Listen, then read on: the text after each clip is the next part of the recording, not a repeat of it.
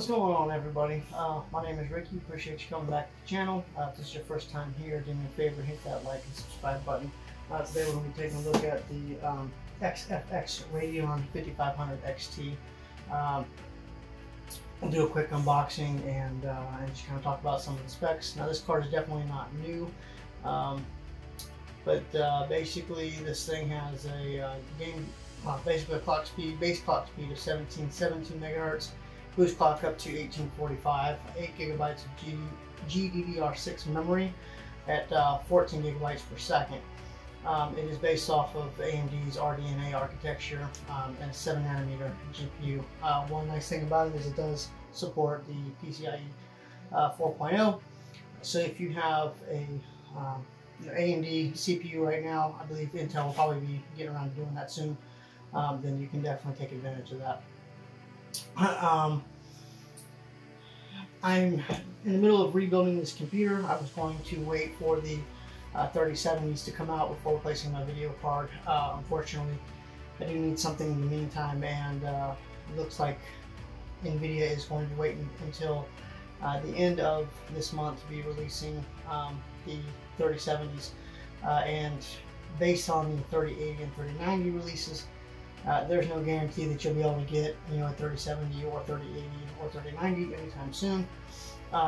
So I didn't want to wait until who knows when, could be a couple months from now, before we're able to see those in stores regularly.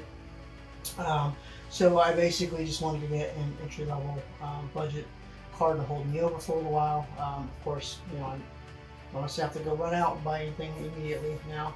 So that's kind of why I ended up grabbing this card. Now, I believe AMD plans on releasing their Big Navi sometime this month as well. So you'll see the Radeon cards that are coming out with the RDNA 2 architecture later this month as well. So depending on when you watch this video, those could definitely be on their way out the door. Something to kind of keep in mind. So we'll just take a quick look at what we got inside. Throw it in there, maybe run a couple of tests and see how it does.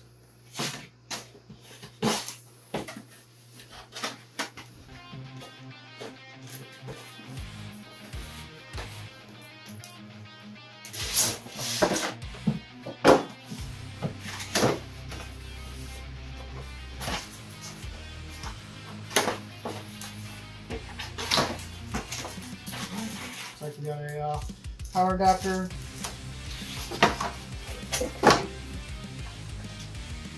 quick installation guide, driver information, and of course the card itself.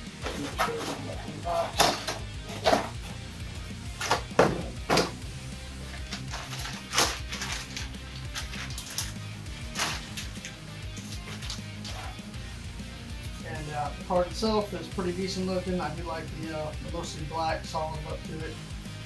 It's a dual fan configuration. Not the biggest card out there, but definitely not the smallest either. So you gotta definitely double check, make sure if you're using a smaller form factor case, you may want to double check the clearance on this. So yeah, that's pretty much that. It does have a nice back plate to kind of help with the sag. Nice and solid, looks like metal. So that's pretty nice. So we'll go ahead and get this installed, update the drivers, and take a look and see what we got.